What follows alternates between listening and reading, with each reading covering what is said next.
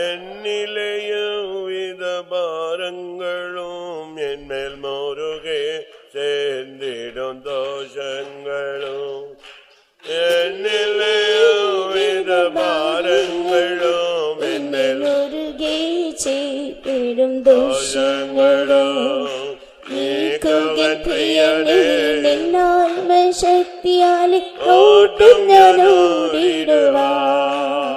முற்றும் நீக்குகன் பிரியனே நின்னால்ம சக்தியாலே ஓட்டம் ஞானோடிடுவார்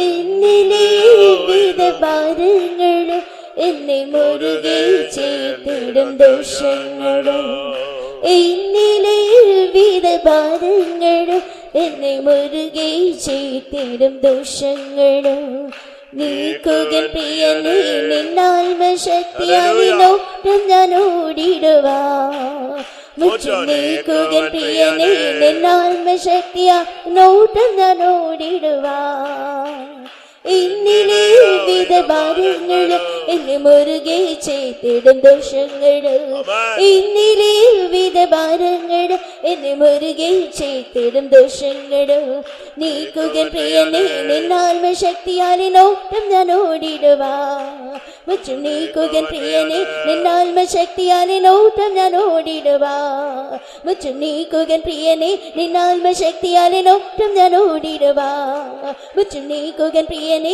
നിന്നാൽമ ശക്തിയാലെ നോട്ടം ഞാൻ ഓടിടുവാ മുറ്റും നീക്കുകൻ പ്രിയനേ നിന്നാൽമ ശക്തിയാലെ നോട്ടം ഞാൻ ഓടിടുവാ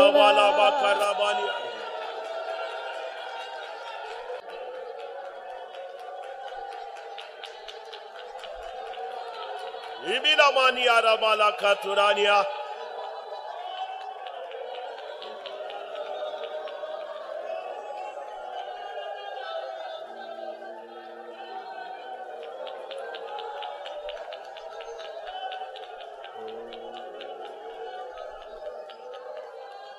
എന്നിലെയും വിധ ഭാരങ്ങളും എന്മേൽ മുറുകെ ചേർത്തിടും ദോഷങ്ങളും എന്നിലെ വിധ ഭാരങ്ങളും എന്നെ മുറുകെ ചേർത്തിടും ദോഷങ്ങളും നീക്കുകൻ പ്രിയനേ നിന്നാൽമ ശക്തിയാലെ ഓട്ടം ഞാൻ ഓടിടുവാ മുറ്റും നീക്കുകൻ പ്രിയനേ നിന്നാൽമ ശക്തിയാലെ നോട്ടം ഞാൻ ഓടിടുവാ എന്നിലെ വിധ ഭാരങ്ങളും എന്നെ മുറുകെ ചേർത്തിടും ദോഷങ്ങളും എന്നിലെ വിധ ഭാരങ്ങളും എന്നെ മുറുകെ ചേർത്തിടും ദോഷങ്ങളും നീക്കുകൻ പ്രിയനേ നിന്നാൽമ ശക്തിയാലെ നോട്ടം ഞാൻ ഓടിടുവാ മുറ്റും നീക്കുകൻ പ്രിയനേ നിന്നാൽമ ശക്തിയാലെ നോട്ടം ഞാൻ ഓടിടുവാ നീക്കുകൻ പ്രിയനേ നിന്നാൽമ ശക്തിയാലെ നോട്ടം ഞാൻ ഓടിടുവാ മുറ്റും നീക്കുകൻ പ്രിയനേ നിന്നാൽമ ശക്തിയാലെ നോട്ടം ഞാൻ ഓടിടുവാ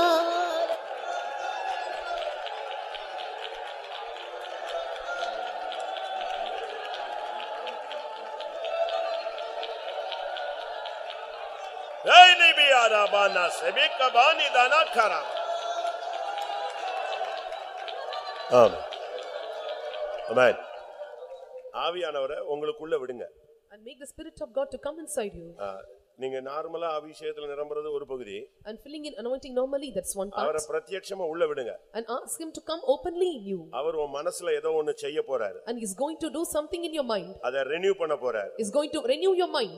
கெட்டு போன மனசை இல்ல பழைய மனதை அவர் மனம் புதிதாக மாற்ற போகிறார். and he is going to renew your mind that is corrupted and it is old. உன்னுடைய சரீரத்துல தோல்வியின் அவயவங்கள் எவ்வளவோ இருக்கு. and there are many members in your body which is hurting failure. உன்னுடைய சரீரத்துல சில அவயவங்கள்ல உனக்கு தோல்வி இருக்கிறது உனக்கு தெரியும். and you know some of your members are playing failure in your body. அந்த அபிஷேகத்தை உள்ள விடு. and make the anointing to come inside அந்த தோல்வியை அந்த வல்லமை இறங்கி அழித்து ஜெயமாய் மாற்றட்டும். and let the power descend and make all the failures into victory. அந்த செயலற்று போன அந்த பாவத்தின் வல்லமையுள்ள அந்த சரீரத்தின் அவயவங்கள் இயேசுவின் இரத்தம் ஜீவன் பாயட்டும். let the blood of Jesus which is life enter into the deactivated member of your body. ஒரு தேவனுடைய சக்தி உனக்குள்ள இறங்கட்டும். let the power of God enter in you. அந்த வல்லமை இறங்கும் பொழுது உன்னை புடைக்கிறது போல இருக்கும். when the power enters in you, you feel it is shifting you. ஆனால் பரிசுத்தம் உனக்கு கிடைக்கும் பலனாய் இருக்கும். but the reward will be the holiness. ஏபா லமா rhema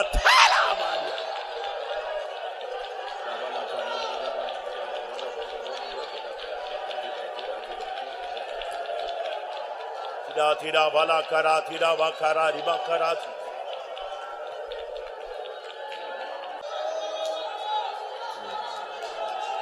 Tida bala kara vila kara.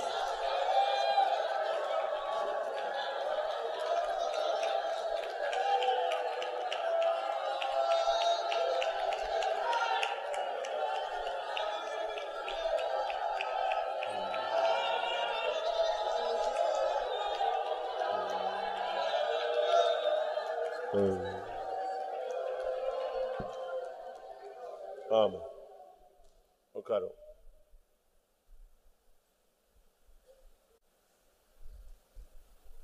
கர்த்தருடைய பரிசுத்த நாமத்துக்கு மகிமை உண்டாவதாக. May God's holy name be glorified. இரண்டாம் நாளாகமம் 20ஆம் அதிகாரம் 14ஆம் வசனம். Second Chronicles chapter 20 verse 14. இரண்டு நாளாகமம் 20:14.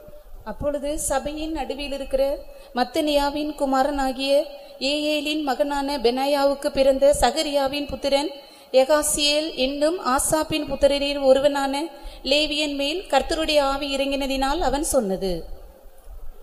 ஜனங்கள் ஒரு யுத்த களத்திலே கர்த்தருக்கு முன்பாக நின்று கொண்டிருக்கிற ஒரு நேரம். And this time for the people to stand in the battlefield.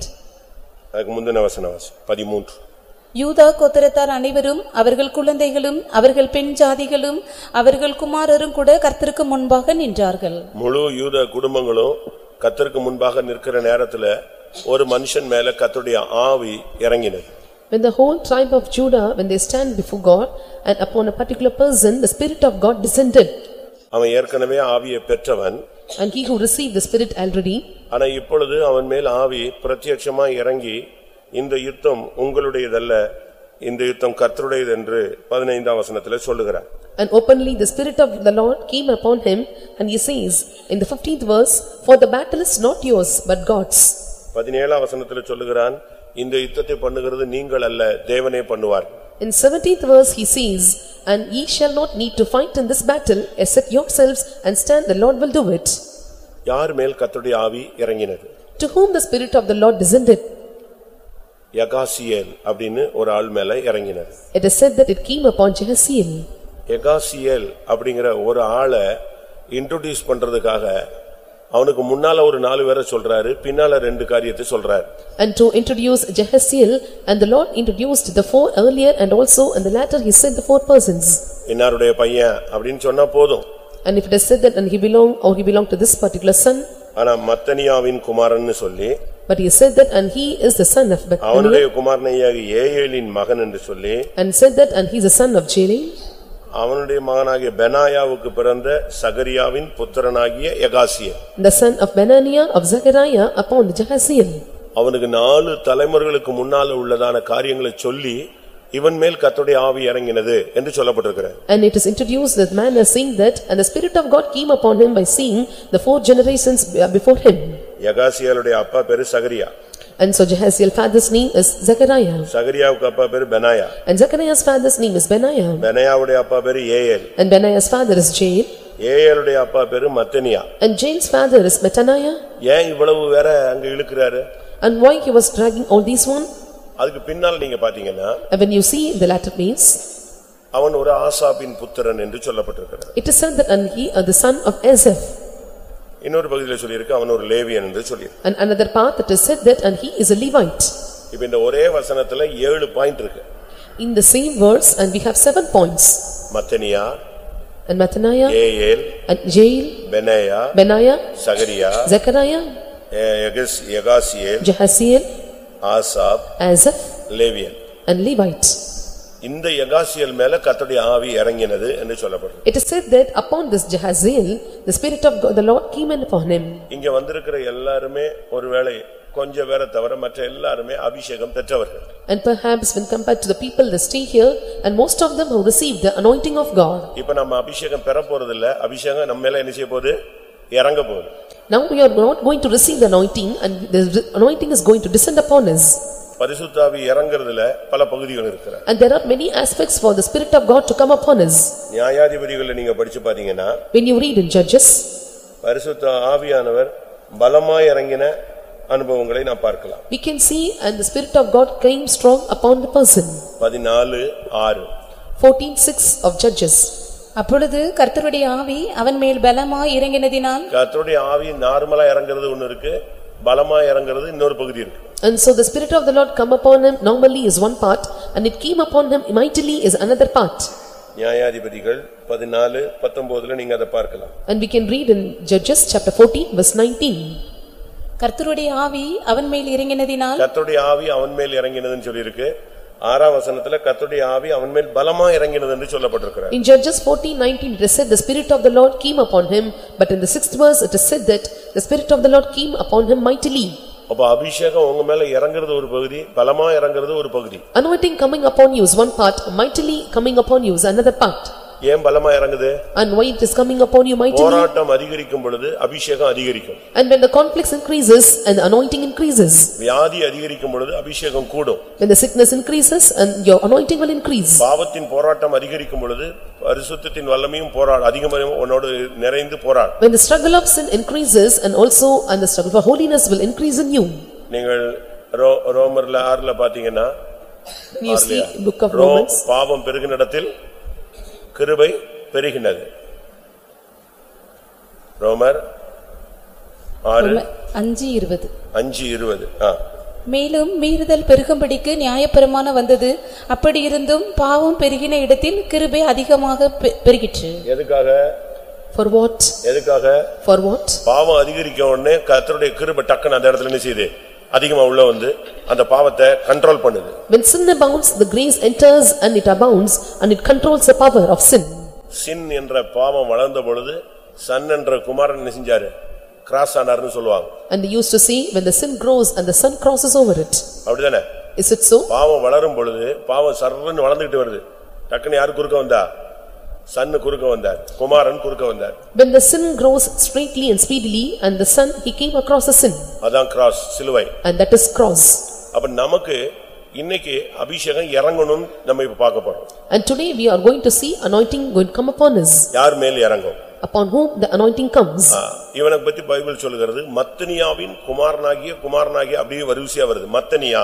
And the Bible says and he belonged to the son of Mattaniah. மத்தனியான்னு சொன்னா கர்த்தருடைய அனுக்கிரகம்னு அர்த்தம். And when you see about Mattaniah and it is the manifestation of God. தேவனுடைய நன்கொடை. And it is a gift of God. ஒரு தேவனுடைய பிள்ளைக்கு இந்த நாட்கள்ல ஆண்டவருடைய ஈவு அவசியம். In these days and people of God and they are in need of the gift of God. கிருபையினால் நீங்கள் ரட்சிக்கப்பட்டீர்கள். By grace ye are saved. இது உங்களால் உண்டானதல்ல. It is not because of you. கிருபையினால் விசுவாசத்தை கொண்டு ரட்சிக்கப்பட்டீர்கள். இது உங்களால் உண்டானதல்ல, தேவனுடைய ஈவு.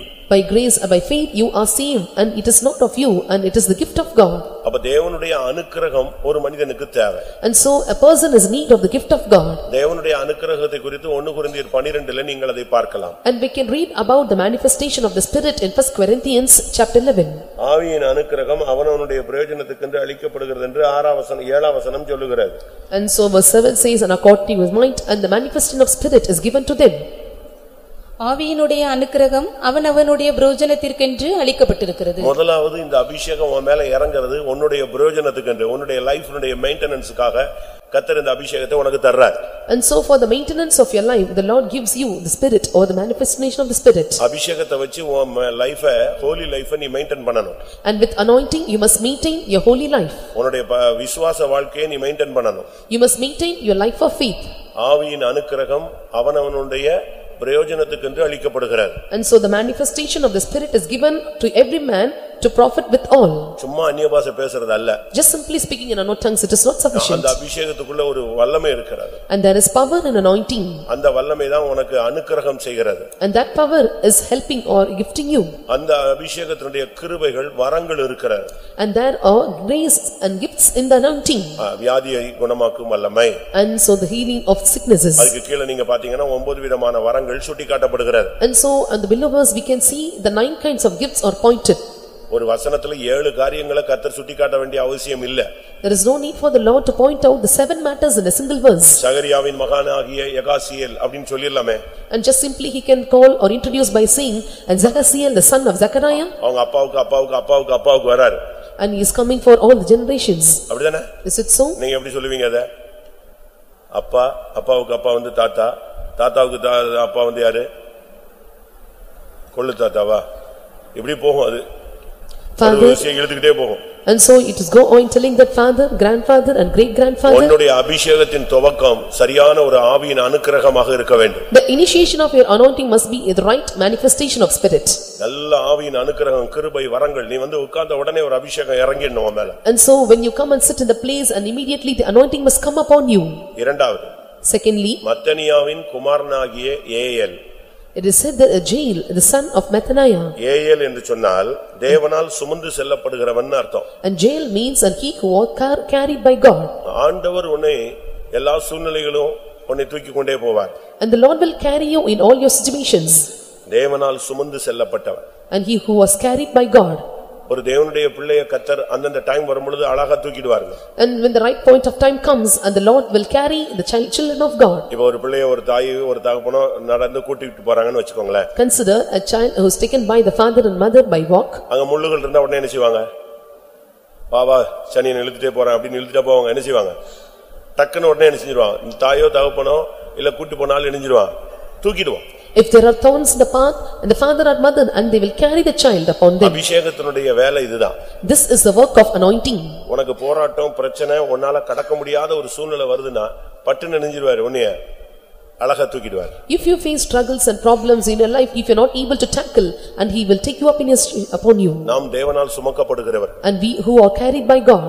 ஆண்டவர் உன்னை அந்தந்த இடத்துல கரெக்ட்டா வந்து தூக்கிடுவார். At right point of time the Lord will carry us. உன்னால முடிகிற சூழ்நிலைகளுக்கு மட்டும் தான் உனக்கு அனுமதி கொடுப்பாரு. And so only in the situation you are not able and he will give you permission. உன்னால சந்திக்க முடியாத எந்த ஒரு சூழ்நிலையும் தேவன் உனக்கு வந்து வேடிக்கை காட்டுறது அல்ல. The Lord பொல்லாங்கினால் ஒருவனையும் அவர் சோதிக்கிறவர் அல்ல. And so without his patience and he will not tempt any person. ஆமா, கடந்த நாட்கள்ல எனக்கு வந்த பிரச்சனைகள்ல என்னால முடியாத இடங்கள்ல எல்லாம் கர்த்தர் என்னை தூக்கிட்டாரு அப்படினு சொல்றவங்க கை வைத்து அல்லேலூயா சொல்லுங்க. இதுதான் ஒரு கிறிஸ்தவனுடைய experience. This is the experience of a Christian. அதுல வயசு வித்தியாசம் எல்லாம் கிடையாதுங்க. And there is no variation in age. அழகா அந்த டைம் வரும்பொழுது உன்னை அப்படியே டக்குன்னு அப்படியே கை கொடுத்துருவார். When time comes and he will give his hands and carry upon you. உன்னால நடக்க முடிந்த இடம் வரும்பொழுது தான் உன்னை இறக்கி விடுவார். And if you are able to pass over and he will take you to come down. அதனால ஒரு அபிஷேகம் பண்ணப்பட்டவன் அபிஷேகத்தினால் சுமக்கப்படுகிறான். And so the anointed one and he who was carried by the anointed person. ஆவியானவர் உன்னை அழகா உன்னை லீட் பண்ணுவார். The Spirit of God will beautifully lead you. அந்த time வரும்போது உன்னை தூக்கிடுவார். When the time comes and he will carry upon you. கழுகானது என்ன செய்கிறது? And what the eagle is doing? அந்த கூட்டை கலைக்கும். And just it will cast off the net. அந்த குஞ்சியை போட்டு தள்ளி விட்டுருமா. And it will throw away the young ones. அது வந்து எத்தனையோ 1000 அடி உயரத்துல இருந்து தள்ளி விடுதுங்க. And it will take away the young ones in the many kilometers of feet. இப்போ அந்த கழுகு அறியாம அந்த குஞ்சி என்ன செய்யுது? தன்னால முடிஞ்ச அளவு அதுக்கு செய்ய முடிஞ்ச அந்த இறகுகள் சிறகுகளை பட பட பட பட படன்னு அடிக்குது. And now the young ones it will flatter the wings according to its might. ஆனா இந்த கழுகு அத பத்தி கவலைப்படுறது இல்ல. But this mother eagle will not carry about it. எத்தனையோ 1000 அடி அது சர்றன்னு கீழ இறங்கும், கொஞ்சம் தம் பிடிக்கும், அந்த அடிக்கும்போது கொஞ்சம் மேல போகும், இதெல்லாம் பாத்துக்கிட்டே இருக்கும். ஒரு லிமிட் தாண்டி அது விழுந்துரும். அப்படிங்கும்போது என்ன வந்துரும்? யார் வந்துருவா? அந்த கழுகு வந்து டக்குன்னு தன்னுடைய சட்டைகள்ல சுமந்து கொண்டு போய் திருப்பியும் உயர கொண்டு போய் உட்கார வச்சிரும். And when the young ones flattereth the wings and with might when it is able to pass over not able and so the mother one he come and help it and take it to the nest back. அபிஷேகத்தினுடைய வேலை இதுதான். And this is the work of anointing. உனக்கு வர்ற போராட்டங்களை உன்னை தகுதிக்கு மிஞ்சி வந்துருச்சு அப்படினா டக்குன்னு என்ன செய்றாரு? உன்னை சுமந்துருவார். When you get the problems beyond your might and he will come and carry upon you. அது உங்களுக்கு எல்லாருக்கும் தெரியும். இந்த ஃபுட் பிரிண்ட்னு ஒரு சம்பவத்தை நீங்க படிச்சிருப்பீங்க. And you all have read about the incident footprints. கடவுளும் ஒரு மனுஷன் நடந்து போவாங்க. And God and man will walk on the path. ஒரு குறிக்கப்பட்ட இடம் வரும்போது அவரை காணாம போய்டுவாரு. When particular point of time the God will be missed. இவன் புலம்புவான். And he will be lamenting. திருப்பி நார்மல் வந்த உடனே அவர் வந்துருவாரு. And so again when he come to the normal path and he come back. இவன் கேட்பான், ஏங்க பிரச்சனையான நேரத்துல நீங்க போயிட்டீங்க, நல்லா இருக்கும்போது இருந்தீங்கன்னு கேட்பான். And he used to ask question to God, when I was facing a problematic situation you are missing. நான் உன்னை விட்டு போகவே இல்லையே தம்பிம்பா. And the Lord replied him and did not pass away from him. And look back. அங்க என் காலடி மட்டும் தான் இருக்கும். Only my prints are there. அதுக்கு முன்னால 4 காலடி இருந்துச்சு. அது பிறகு பாருங்க 2 காலடி தான் இருக்கும். நீங்க என்னை விட்டு போயிட்டீங்கன்னு புலம்புவான். Before that there were 4 footprints but now there are only 2 prints and he used to say that you have left me and he used to lament like this. அவர் சொல்வார், தம்பி நல்லா பாரு. And he used to say you look நல்லா well. பார்த்தா அது கடவுளுடைய கால்கள். But when you look well it was the footprints of God. அப்ப நான் எங்க இருந்தேம்மா? And he used to ask and where I was. உன்னால இந்த இடத்துல நடக்க முடியாதுன்னு தெரிஞ்சதுனால தான் நான் உன்னை எங்க தூக்கி வச்சிருந்தேன்? என் தோள்ல வச்சிருந்தேன்பா. Knowing that you are not able to walk in this path and I have carried you upon my shoulder. அபிஷேகம் உன்னை டக்குன்னு வந்து அந்த இடத்துல வந்து அழகா அப்படியே கேரி பண்ணி தூக்கிடும். The anointing will come and carry you at the right point of time. மூன்றாவது. Thirdly, ஏயேலின் குமாரனாகிய Benaiah. and the Zail, the son of Benaiah. பெனாயானா என்ன அர்த்தம்? And what the meaning is Benaiah? தேவன் கட்டி உள்ளார். And the Lord built them. தேவன் இந்த மார்க்கத்துல அபிஷேகத்தினால உன்னுடைய ஜீவியத்தை ஊழியத்தை கட்டணும். And through the anointing the Lord must build up your life and ministry. இந்த இத்தனை வருஷத்துல உன்னுடைய லைஃப் எப்படி கட்டி எழுப்பப்பட்டிருக்கு? And these many years and how your life was built up? நீ எப்படி கட்டற உன் லைஃப? And how you have built up your life? பொன்னால கட்டறீங்களா? வெள்ளினால கட்டறீங்களா? மரத்தினால கட்டறீங்களா? கல்லுல கட்டறீங்களா? வைக்கோல்ல கட்டறீங்களா? புல்லுல கட்டறீங்களா? 1 கொரிந்தியர் 3ஆம் அதிகாரத்துல இப்படி 6 விதங்கள்ல கட்டுகிற தன்மைகளை சொல்லி இருக்கிறார். In 1 Corinthians chapter 3 we can read that, and building the houses by the gold or silver or stubble or the grass or hay or wood. எது நிக்கும்? What will stand forever? 12ஆம் வசனத்துல பார்க்கும் பொழுது 1 கொரிந்தியர் 3:12ல வாசி. 1 Corinthians chapter 3 verse 12. ஒருவன் அந்த அஸ்திபாரத்தின் மேல் பொன் வெள்ளி விலையேற பெற்ற கல் மரம் புல் வைக்கோல் ஆகியவைகளை கட்டினால் கட்டறான், ஆனா அக்கினி பரிசோதிக்கும். And he is building but the fire tests it. இதுல புல்லு வைக்கோல்ல நிக்காது. And so all the stubble and the skin will not prevail. நீ இந்த காணிக்கை கொடுத்தது அத செஞ்சது இத செஞ்சதெல்லாம் நிக்காது. உன்னுடைய பரிசுத்த ஜீவியம் மட்டும் தான் கணக்குல நிக்கும். And your offerings, your tithes will not stand, only your holy life will stand. உன்னுடைய விசுவாசத்தை கணக்கு பாப்பாரு. And he will balance your faith. இதுவரைக்கும் இந்த கிறிஸ்தவ பெந்தேகோஸ்தே வாழ்க்கையை நீங்க எப்படி கட்டி எழுப்புகிறீர்கள்? Until now how you built it up your Christian Pentecostal life? அபிஷேகம் பெற்ற பின்பு உங்களுடைய லைஃப் எப்படி பில்ட் ஆயிருக்குன்னு பாருங்க. After receiving anointing just check on how your life was built up. அபிஷேகம் பெறாததுக்கு முன்னால பரவாயில்லை. And before receiving anointing it doesn't matter. அபிஷேகம் பெற்ற பின்பு உங்களுடைய ஆவிக்குரிய வாழ்க்கை, உங்களுடைய ஊழியம், உங்களுடைய ஜீவியம், உங்களுடைய தனிப்பட்ட பர்சனல் லைஃப் எப்படி கட்டி எழுப்பப்படுகிறதுங்கறதை நீ பார்க்க வேண்டிய ஒரு நேரம். This is a time for you to analyze and examine after receiving anointing and how you built it up your life, your holy life and your faith life. விசுவாசத்தை கொண்டு விசுவாசத்துல எப்படி வளர்ந்திருக்கீங்கன்னு பாருங்க, எப்படி கட்டி எழுப்பிருக்கீங்கன்னு பாருங்க. Check by faith and how you have grown in faith and how you built it up your faith. நீ சரியா கட்டலனா பரிசோதனை வரும்.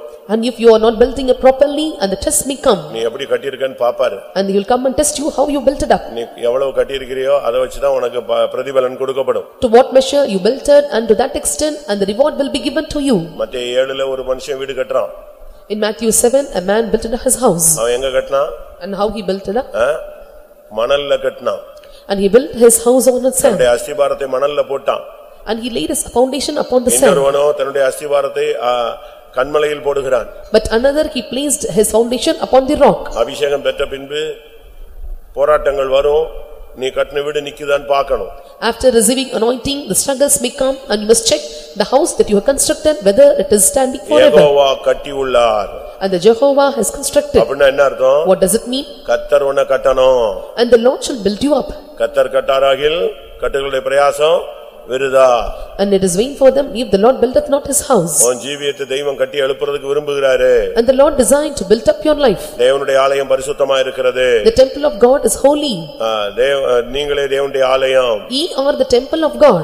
ஒருவன் தேவனுடைய ஆலயத்தை கெடுத்தால் தேவன் அவனை கெடுப்பார். And if he defile the temple the Lord will defile him. இதுவரைக்கும் உன்னுடைய அபிஷேகம் பெற்ற பின்பு உன்னுடைய வாழ்க்கையை விசுவாசத்திலே பரிசுத்தத்திலே பிரதிஷ்டையிலே தெய்வீகத்திலே வசனத்தின் அடிப்படையில் எப்படி கட்டி எழுப்பி இருக்கிறாய் என்பதை சிந்திக்க வேண்டிய நேரம் இதுதான். This is a time for you to meditate after receiving anointing and how you built it up your life in your holiness and your consecration in all level of your spiritual life and divine life. நான்காவதாக Fourthly, அவனுடைய பெனாயாவின் மகன் சகரியா. and it said that Zechariah the son of Benaiah. சகரியான்னு சொன்னா என்ன அர்த்தம்? What does it mean if I say தேவன் Zechariah? நினைவு கூர்ந்திருக்கிறார். And God remembered. Jehovah உன்னுடைய காரியங்களை நினைவு கூர்ந்திருக்கிறார், உன்னை நினைவு கூர்ந்திருக்கிறார். And Jehovah has remembered you. உன்னுடைய பிரதிஷ்டையை அவர் நினைத்து பார்க்கிறார். And he balanced your consecration. நீ வெட்டி எடுக்கப்பட்ட கன்மலையை அவர் நினைத்து பார்க்கிறார். And he thinks about the stone which was hewn down. Bible என்ன சொல்லுகிறது? What the Bible says? மனுஷனை எப்படி நினைவு கூர்கிறாரா? How the Lord remembers a man? மண்ணென்று நினைவு கூர்கிறார். And he remembers a man as a dust. அவனை எப்படி இருந்தான், அவனை எப்படி கொண்டு வந்தோம், இன்னைக்கு பார்த்தா அவன் இப்படி ஆயிட்டானேன்னு சொல்லி துக்கப்படுறார். And he grieved a lot by saying that and how he was and how we brought him up but now how he is. அவர் உனக்கு கொடுத்த வாக்குத்தத்தங்களை நினைவு கூறுகிறார். நீ தேவனிடத்தில் பண்ணின பிரதிஷ்டைகளை அவர் நினைவு கூறுகிறார். He remembers the promises the Lord has given you and also the consecration that you made with God. இஸ்ரவேல் ஜனங்களுடைய அந்த அடிமைத்தனம் முடியும் பொழுது பைபிள் சொல்லுகிறது கர்த்தர் அவர்களை நினைத்து அருளினார். And when the slavery of or bondage of Israelites was over and it is said that and the Lord remembered the Israelites. தேவன் என்னைக்கு நினைவு கூர்ந்தாரோ அன்றைக்கு தான் விடுதலையின் சகாப்தம் தொடங்கினது. And when the Lord remembered them and that is the day of deliverance for them. தேவன் இன்னைக்கு உன்னுடைய பிரச்சனைகள் உன்னுடைய நீ போகிற பாதைகளை அவர் நினைவு கூறுகிறார். And the Lord remembers your problems and the paths that you are traveling. கர்த்தர் மறந்துட்டாரு கர்த்தர் கண்டுக்கல அப்படிலாம் நீ நினைக்கிறியே அப்படி அல்ல. கர்த்தர் உன்னுடைய காரியங்களை இன்னைக்கு இந்த காதிருப்பு கூட்டத்தின் தொடக்கத்திலிருந்து உன்னை நினைவு கூற ஆரம்பிக்கிறார். You are thinking that the Lord remembered not my problems and my struggles and from this training meeting and the Lord is remembering all your problems. தேவன் என்னை மறந்து விட்டார் என்று अनेகர் சொல்லுகிறீர்கள். Many says the Lord have forgotten me. தேவன் அப்படி மறக்கிற தேவன் அல்ல.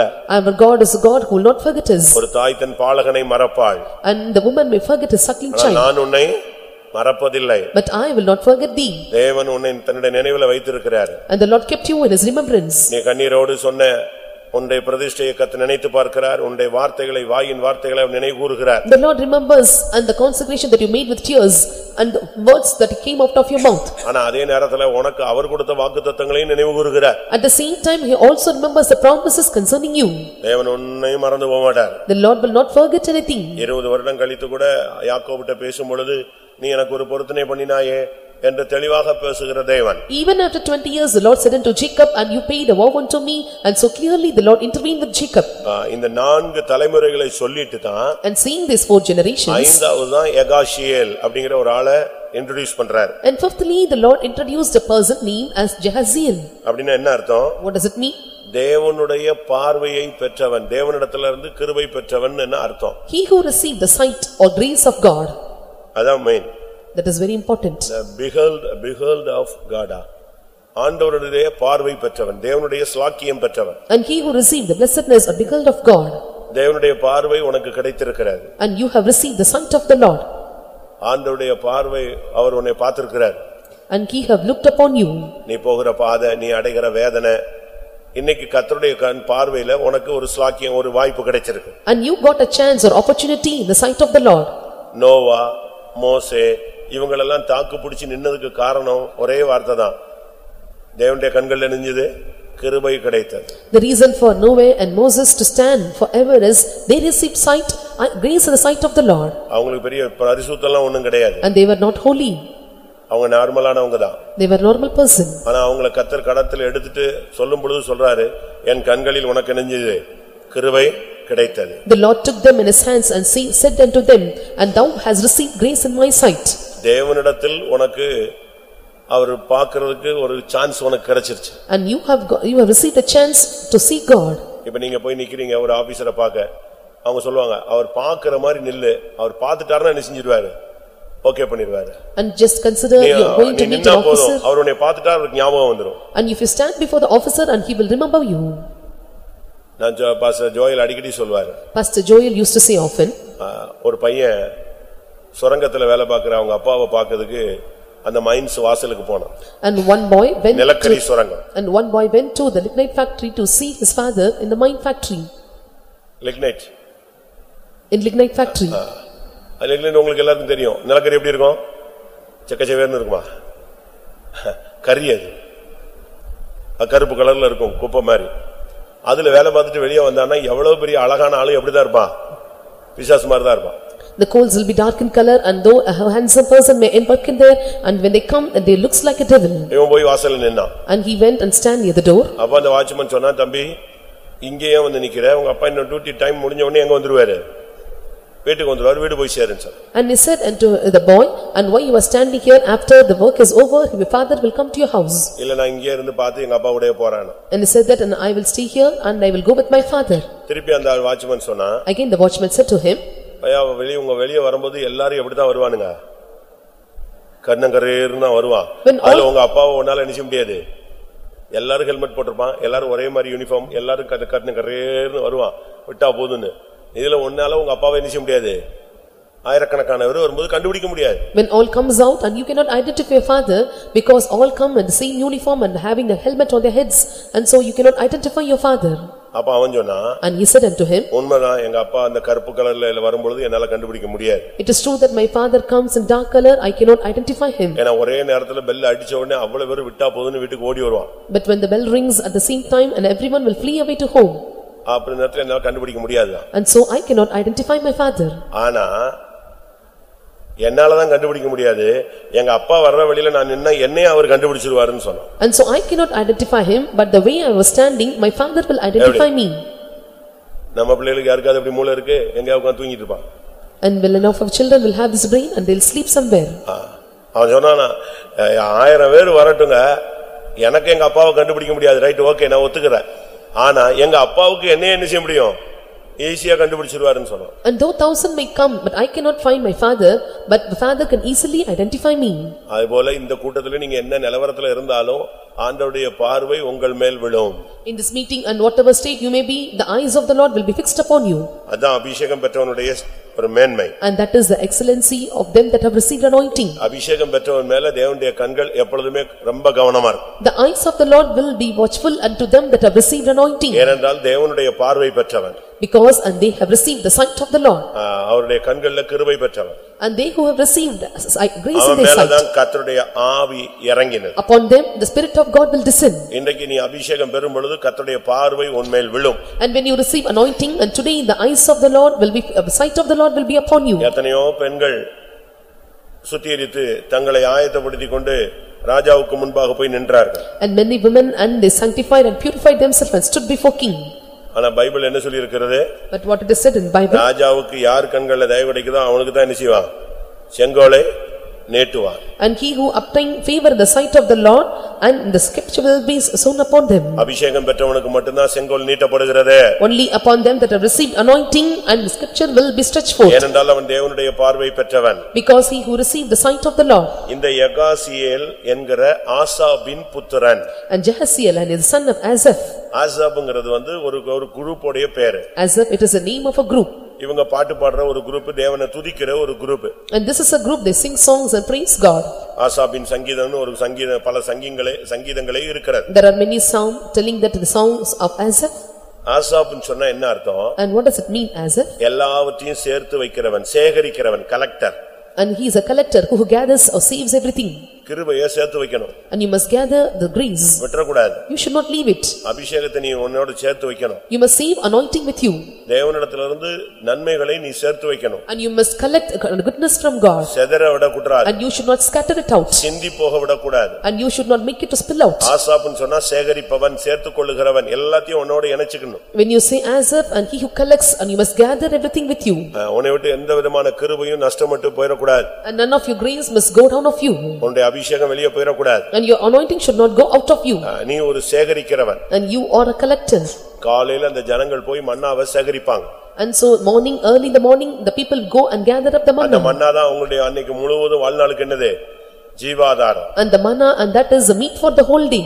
அன்னைக்கு முழுவதும் அவங்க அதை புசிக்கலாம். And the whole day, and they can consume this manna. அப்படியே புசிக்கலாம். And they can consume as such. காய வச்சு இடிச்சு சாப்பிடலாம். Or they can boil it and they can even. அது வேக வச்சு சாப்பிடலாம். Or they can boil and eat. அது எந்தெந்த விதத்துல அவங்க சாப்பிடணுமோ, ஆனா அதுதான் அவங்களுக்கு என்னது? ஆகாரம். And how they eat, and that is the meat for them. அதனால நீ இவ்வளவு நாள்ல எவ்வளவு கிருபையை உன் லைஃப்ல சேர்த்திருக்கிற? Until now, and how far and you have gathered up grace in your life. எவ்வளவு வல்லமை உனக்குள்ள சேர்ந்திருக்கிறது? And how far the power is entered in you. உன்னுடைய பரிசுத்தம் எவ்வளவு கூடி இருக்கு? And how far your holiness is increased. கடைசியாக Finally, ஆசாபின் புத்திரரில் லேவியனாகிய ஒருவன் என்று அவனை கடைசியாக அறிமுகப்படுத்தப்படுகிறான். And said that, and he is a Levite, the son of Asaph. லேவியன் சொன்னா இணைந்திருப்பவன் அர்த்தம். And Levite means who was joined with him. சேர்ந்திருப்பவன். And they that are joined. அபிஷேகம் உன்னை எல்லாரோட ஐக்கியப்படுத்தும். And anointing will unite you with you all.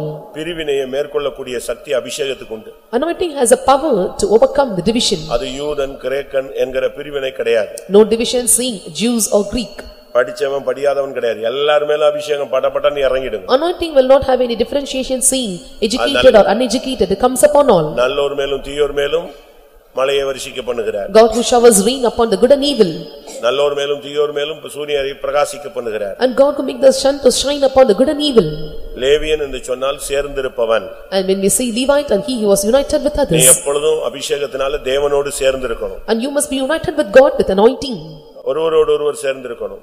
And you must be united with each other. பரிசுத்தவான்களோடு சேர்ந்திருக்கணும். And you must be joined with the saints of God. அபிஷேகத்திலே பிரிவினையின் ஆவிக்கு இடம் கிடையாது. And there is no group for the time spirit of division in anointing. இவன் மேல தான் ஆவி இறங்குச்சு.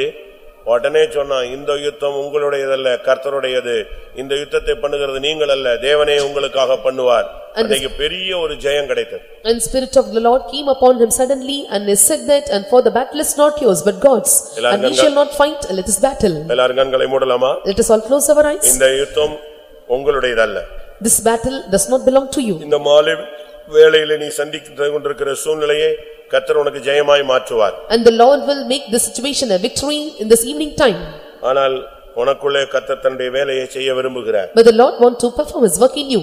இன்னைக்கு இந்த கூட்டத்துல 7 விதமான காரியம் உனக்கு சம்பவிக்க வேண்டும். In this meeting the 7 kinds of things should be done to you. அது எப்படி நடக்கும்? How it should be performed? கர்த்தருடைய ஆவி உன்மேல் இறங்குகிறதுனால நடைபெறக்கூடிய ஒரு அனுபவம். And this is the experience when the spirit of the Lord came upon you. ஒன்று கர்த்தருடைய ஆவியின் அனுக்கிரகம் உனக்கு இன்னைக்கு உண்டாகும். One is you will receive the manifesting of the spirit. கர்த்தர் உன்னை சோதனைகள் போராட்டங்கள் மத்தியில சுமப்பார். The Lord will carry you in midst of your trials and temptations. தேவன் உன்னை இன்னைக்கு கட்டி எழுப்ப போகிறார். The Lord is going to build you up. கர்த்தர் உனக்கு கொடுத்த வாக்குத்தத்தங்களை நினைவு கூர போகிறார். He is going to remember the promises. கர்த்தர் இன்றைக்கு ஆண்டவருடைய கண்களில் உனக்கு தயவு கிடைக்க வைக்க போகிறார். He is going to make a favor in the sight of the Lord. கிருபை அபிஷேகத்தை சேகரித்து உங்களோடு நிரப்பிக் கொள்ளுங்கள். And gather up the grace and anointing in you. கர்த்தரோடு இணைந்து நில்லுங்கள். And join with the Lord and stand. பரிசுத்தவான்களோடு சேர்ந்து நில்லுங்கள். And unite with the saints of God and stand. இப்போ நாம் காத்திருக்கும் பொழுது ஒரு அபிஷேகம் நம்முடைய மத்தியில இறங்க ஆயத்தமாக இருக்கிறது. When we wait, the anointing is upon us to come upon us. எத்தனை பேருக்கு அப்படி தேவனுடைய ஆவி இறங்கணும்னு காத்திருக்கீங்க? How many are waiting for the spirit of the Lord to come upon you? நான் திரும்பவும் சொல்லுகிறேன். Once again I repeat. நீ போகிற பாதைக்கு ஏத்த அபிஷேகம் இருக்கணும் உன் மேல. And you must have an anointing to cross the path that you are going to travel. உனக்கு வியாதி அதிகம்னா உனக்கு அபிஷேகமும் அதிகமா இறங்கணும். When the sickness is increasing in you and the anointing must increase. பிசாசின் போராட்டம் ஜாஸ்தினா அதுக்கு அபிஷேகம் இறங்கணும். And if the problem of the devil increases, the anointing must descend upon you for it.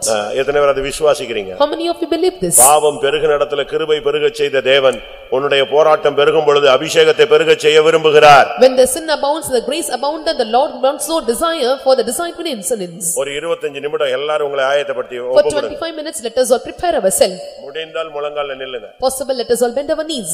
மெய் மறந்து அபிஷேகத்துக்குள்ள கடந்து வாருங்க. And you must forget yourself and come into anointing. ஆமென். கர்த்தர் உன்னை நினைவு கூர்ந்திருக்கிறார். The Lord remembered you. கர்த்தர் உன்னை கட்டப் போகிறார். The Lord is going to build you up. கர்த்தர் உனக்கு ஒரு அபிஷேகம் தரப் He போகிறார். is going to give you anointing. கர்த்தருடைய வல்லமையினால் உன்னை நிரப்பிக்கொள். And fill you by the power of the Lord. இந்த கூட்டத்துல தேவனோடு நீ இணைந்து நில். In this meeting and join with the Lord and stand. பலமாய் கர்த்தருடைய ஆவி உன்மேல் இறங்கட்டும். Spirit of the Lord, let it come upon you mightily. எல்லாரும் உங்களை ஆயத்தப்படுத்துங்க. And let us all prepare ourselves. பலவீனம்னா பலன் இறங்கட்டும். And if you are weak, let the strength come upon you. சுகவீனம் என்றால் சுகம் இறங்கட்டும். And if you are diseased, let the healing come upon you. ஆமென். யுத்தம் என்றால் ஜெயம் இறங்கட்டும். If it is battle, let the victory come upon you. பாவம் என்றால் கிருபை இறங்கட்டும். If it is sin, let the grace comes upon you. கட்டுகள் என்றால் விடுதலை இறங்கட்டும். If it is bad, let the curtain of deliverance come upon you. உங்களை நீங்கள் ஆயத்தப்படுத்துகிற விதத்தில தான் அபிஷேகம் இறங்க போகிறது. And the way that you prepare, the anointing will come upon you. கர்த்தர் உன் சூழ்நிலையை அறிந்து உனக்கு அபிஷேகத்தை தர வந்திருக்கிறார். And the Lord, knowing your situations, came in our midst to anoint you. கர்த்தருடைய ஆவி பலமாய் உன் மேல் வந்து இறங்கட்டும். Let the spirit of the Lord come upon you mightily. உன்னுடைய உச்சன் தலையிலிருந்து உள்ளங்கால் மட்டும் எலும்புல நரம்புல ஊனுல சதையில இரத்தத்துல மயிர்ல ஜீவன் இறங்கட்டும். From the crown of your head till the sole of your foot, in all your bones, in your hairs, and everywhere in your sinews, let the anointing come upon you.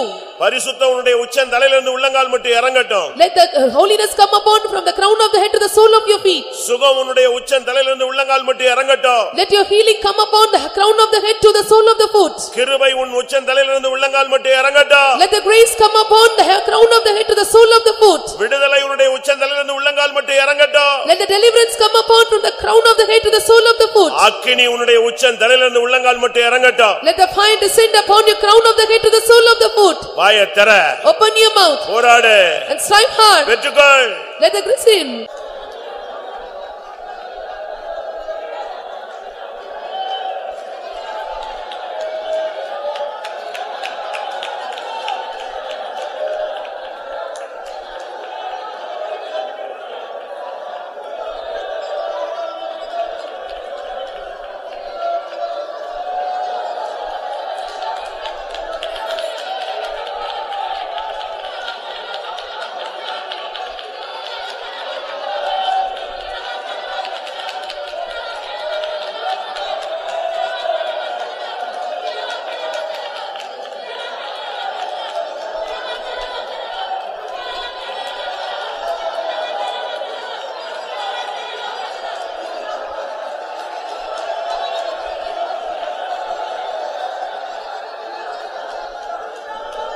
ஆமென் ஆமென் ஆமென்.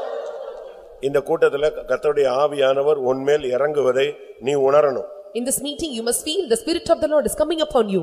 அப்படி இறங்கினால் என்ன சம்பவிக்கும்? If he comes, and what will happen? உனக்குள்ள ஒரு பரிசுத்தத்தின் வேலை நடக்கும். The work of holiness will be started in you. உனக்குள்ள தேவையில்லாததெல்லாம் கர்த்தர் வேரோடு பிடுங்குவார். And the Lord will pluck out all the unnecessary things in you. ஒரு அக்கினி உன்மேல் வந்து தங்கும். The fire will abide in you. ஒரு வைராக்கியத்தின் ஆவி உன்மேல் வந்து நிழலிடும். You will have the zealous spirit in you. கர்த்தர் உன்னோடு பேசுவார். The Lord will speak with you.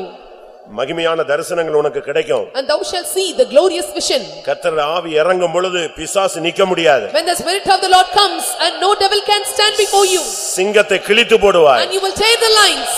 கட்டுகள் எல்லாம் அறுந்து போகும். All the bands will be cut off. இறங்கட்டும், கர்த்தருடைய ஆவி உன்மேல் இறங்கட்டும். Let the spirit of the Lord come upon you.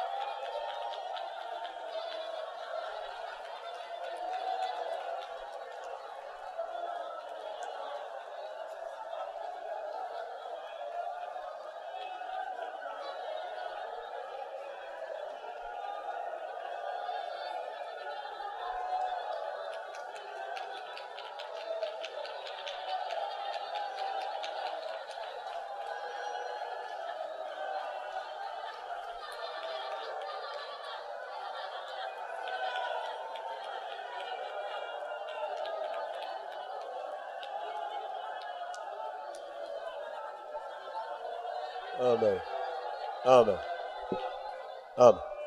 ஒன்றை சொல்லிக்கொள்ள விரும்புகிறேன். And one thing I want to see. உனக்கு என்ன போராட்டம் இருக்கோ அது மேற்கொள்ற ஒரு அபிஷேகத்தை நீ பெற்றுக்கொள்ளணும். Receive the anointing for what struggles that you are facing. நான் திரும்பவும் சொல்லுகிறேன். Once again I repeat. பாவத்தின் போராட்டம் உனக்கு ஜாஸ்தியா இருந்தா கிருபை அதிகமாக இப்பொழுது இறங்க வேண்டும். If you have a struggle of sin, and the grace must abound more. எத்தனை பேருக்கு தேவை? How many are in need of it? சரியான ஒரு வல்லமை இறங்கி கொண்டிருக்கிற நேரம் நீ மௌனமா இருந்துட்டு ஒண்ணுமில்லாம வெளியே எம்டியா போய்டாத. When the right power descends, and don't be silent, go return with emptiness. கர்த்தர் உன்னோடு பேச விரும்புகிறார். The Lord desires to speak with you. உன் கையை பிடிக்க விரும்புகிறார். He want to hold your hands. உனக்கு பாதைகளை திறக்க விரும்புகிறார். He want to open the ways. ஆமென். கர்த்தர் உன்னோடு இடைபட விரும்புகிறார். The Lord want to deal with you.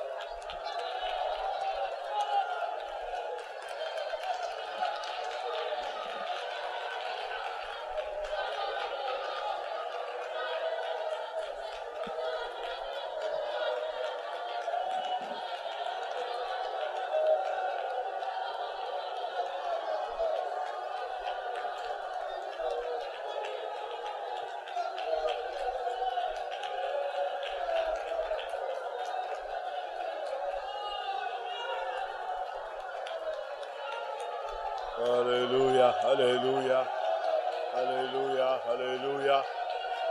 Amen, amen, amen. Amen. Amen. நம்ம டைம் முடிய போகுது. Our time is going to end up. நான் விரும்புறது பலமா இறங்குகிற ஆவியை விரும்புகிறேன். I desire for the spirit which comes mightily. ஏன்னா நாம நார்மல் மனுஷன் போற போராட்டங்களை காட்டிலும் நாம் ஆர்டினரியான பிரச்சனைகளை தான் சந்திக்கிறோம். We are encountering extraordinary problems where the normal person meets. மத்தவங்களுக்கு நார்மலா போயிட்டு இருப்பாங்க, ஆனா நமக்கு தான் பிரச்சனை ஜாஸ்தி. Other goes in a normal place, but we are having extraordinary problems. அப்ப நமக்கு அதுக்கேத்த ஒரு அபிஷேகம் இல்லன்னா நம்ம தோத்து போய்டுவோம். If we don't have anointing to that measure, and we will be defeated. அபிஷேகத்தை அடக்காதீங்க, கண்ட்ரோல் பண்ணாதீங்க, கொஞ்ச நேரம் இடம் கொடுங்க. அது உனக்கு சுகமாய் விடுதலையாய் ஜெயமாய் மாறட்டும். Don't control your anointing, let it turn into a deliverance, healing and strength. Hallelujah, hallelujah. Reini bikaraba kathiraniara.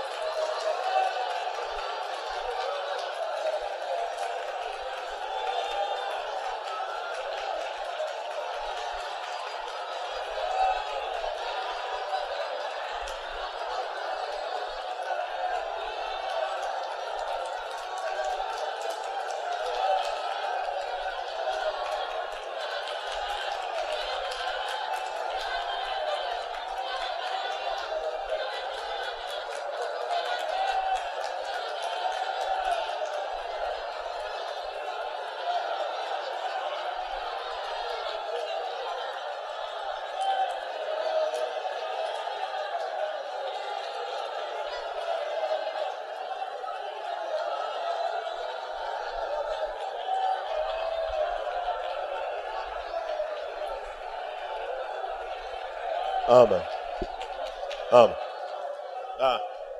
எத்தனை பேருக்கும் உங்களுடைய மனதுல ஒரு அபிஷேகம் தேவை? And how many are in need of anointing in your mind? எத்தனை பேருக்கு கண்கள்ல ஒரு அபிஷேகம் தேவை? How many are in need of anointing in your eyes? எத்தனை பேருக்கு நாவில வாயில உதடுகள்ல ஒரு அபிஷேகம் தேவை? And how many are in need of the anointing in your tongues and lips? எத்தனை பேருக்கு கைகள்ல அபிஷேகம் தேவை? How many need anointing in your hands? எத்தனை பேருக்கு முழங்கால்கள்ல ஒரு அபிஷேகம் தேவை? How many are in need of anointing in your knees? இப்பொழுது நீ பெற்றுக்கொள்ளக்கூடிய நேரம். This is the time for you to receive it. ஒரு பலமான சக்தி உன்னை நிரப்ப போகிறது. The mighty power is going to fill you. Hallelujah, hallelujah.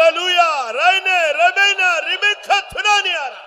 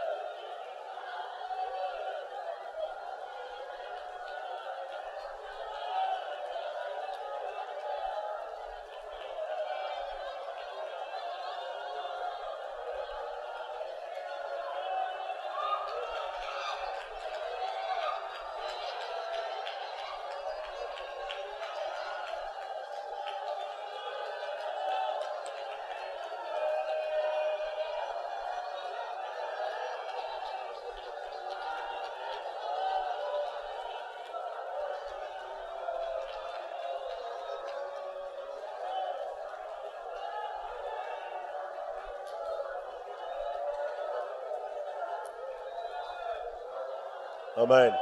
ஊற்றும் ஊற்றும் ஆவியையே ஊற்றும் ஐயனே, ஊற்றும் ஊற்றும் ஆவியையே ஊற்றும் ஐயனே, பெந்தேகோஸ்தின் ஆவியையே ஊற்றும் ஐயனே, பெந்தேகோஸ்தின் ஆவியையே ஊற்றும் ஐயனே, ஊற்றும் ஊற்றும் ஆவியையே ஊற்றும் ஐயனே, ஊற்றும் ஊற்றும் ஆவியையே ஊற்றும் ஐயனே, பெந்தேகோஸ்தின் ஆவியையே ஊற்றும் ஐயனே, பெந்தேகோஸ்தின் ஆவியையே ஊற்றும் ஐயனே, ஊற்றும் ஊற்றும் ஆவியையே ஊற்றும் ஐயனே, ஊற்றும் ஊற்றும் ஆவியையே ஊற்றும் ஐயனே, பெந்தேகோஸ்தின் ஆவியையே ஊற்றும் ஐயனே, பெந்தேகோஸ்தின் ஆவியையே ஊற்றும் ஐயனே, ஊற்றும் ஊற்றும் ஆவியையே ஊற்றும் ஐயனே, ஊற்றும் ஊற்றும் ஆவியையே ஊற்றும் ஐயனே, பெந்தேகோஸ்தின் ஆவியையே ஊற்றும் ஐயனே, பெந்தேகோஸ்தின் ஆவியையே ஊற்றும் ஐயனே, பெந்தேகோஸ்தின் ஆவியையே ஊற்றும் ஐயனே, பெந்தேகோஸ்தின் ஆவியையே ஊற்றும் ஐயனே.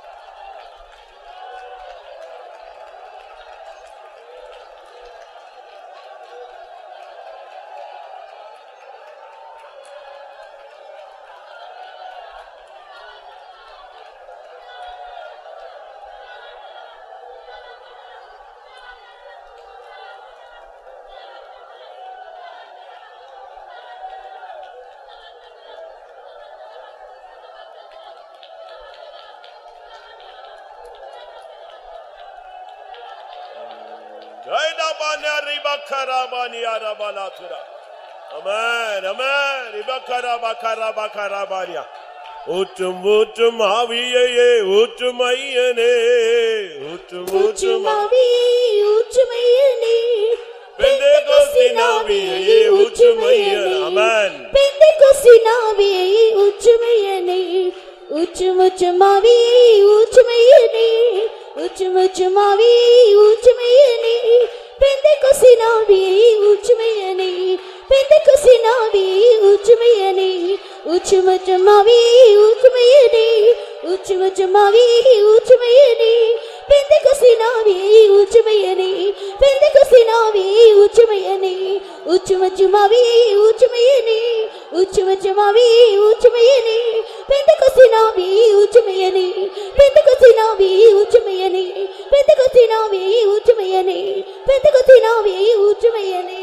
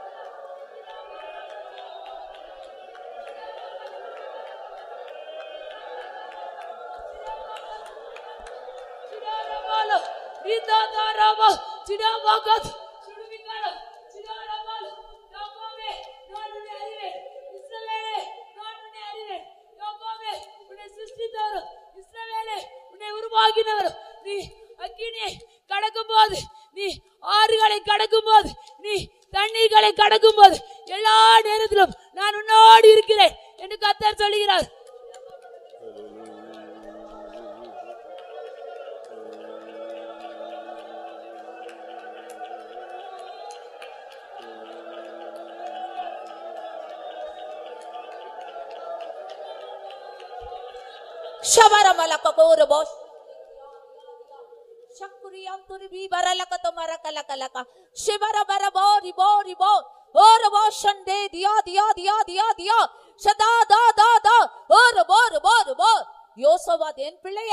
யோசபாத்துக்கு விரோதமாக 3 வல்லமைகள் புறப்பட்டு வந்து எதிர்த்து போராடின.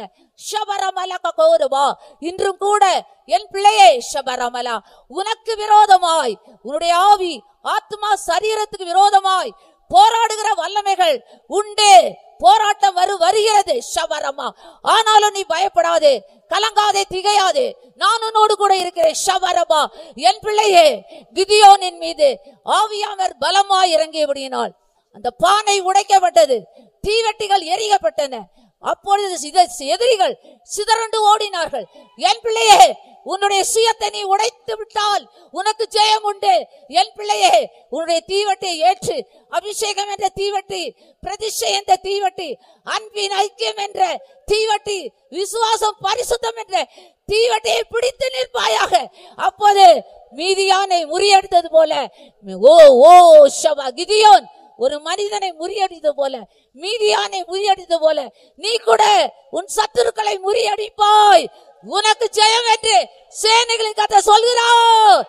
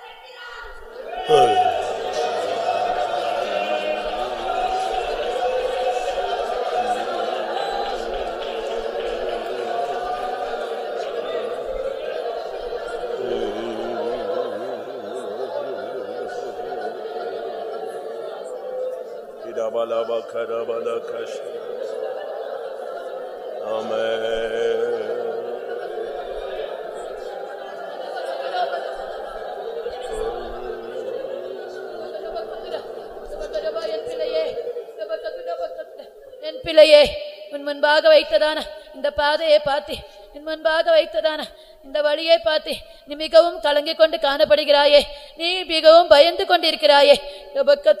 இதோ உனக்கு இந்த பாதையை நான் தான் நியமித்தேன். இது கடக்கும்படியாக, இது கடந்து செல்லும்படியாக, இது கேட்ட பலனு கூட நான் உனக்கு தருகிறேன். என் பிள்ளையே, நான் உன்னோடு கூட இருக்கிறேன். நான் உன்னை அனாதியாய் ஒருபோதும் இந்த பாதையிலோ தனியாய் கைவிடுகிறதான தேவன் அல்லவே. இதோ இதோ நீ சொல்வாயாக, என்னை பலப்படுத்துக்க கிறிஸ்துவினாலே எல்லாவற்றும் நான் செய்வேன், செய்ய எனக்கு பலன் உண்டு சொல்லி நீ அறிக்கையிடுவாக. அப்பொழுது உன்னை பலப்படுத்துகிறதான என்னாலே எல்லாவற்றும் செய்ய முடியும். என் பிள்ளையே, இந்த பாதையிலோ உனக்கு ஜெயத்தை தந்தி ஜெயமாய் நிற்க இன்னால முடியும். என் பிள்ளையே, இந்த பக்கத்துடைய இதோ நீயோ ஒரு காரியம் அறிக்கையிடும், என்னை பலப்படுத்துக்க கிறிஸ்துவினாலே எல்லாவற்றும் செய்ய பலன் உண்டு சொல். அப்பொழுது எல்லா காரியங்களும் உன் ஜீவத்தை நிறைவேற்றி தருவேன் கர்த்தர் சொல்கிறார்.